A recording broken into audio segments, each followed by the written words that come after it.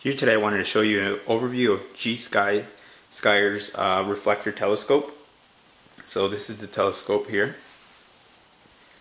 Assembly is pretty easy. It took me about 9 minutes. I'll try to show you in a video at the end of this to show you the building process, but it's fairly easy. There's no tools that are required.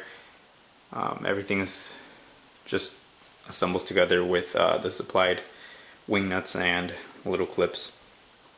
But the legs are made of aluminum. You're able to adjust them by twisting this wing nut here. And they do have a little pointed edge on the bottom. Also included is this little tray to hold all the different eyepieces. So it's all aluminum, so it's not too heavy, but it is well balanced. On the bottom here you have another wing nut that allows you to swivel the telescope side to side and then lock it into place. On the top here we also have a couple more wing nuts that allow you to pivot the telescope up and down, and also there's a little piece here that is to give it a little smoother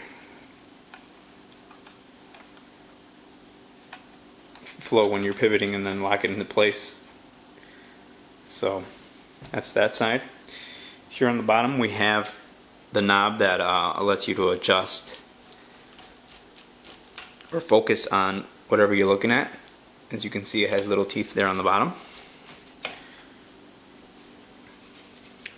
In the front we have the lens.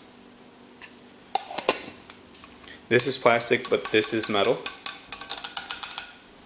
See, on the side here we have the telescope that allows you to focus on what you want to focus on first, and you simply turn to focus on whatever you're looking at. Clip fell down. Oh, and all of the pieces have little caps to protect them from dust. So onto the actual eyepiece. So it does come with 3, a 25, a 10, and an extra 3. And these simply come on and off by twisting the little knob here, and it comes out. And same with this one. So like I said, assembly of a telescope is fairly easy. Like I said, it took me about 10 minutes or so, maybe less. But there it is. Just wanted to give you a quick overview of the telescope.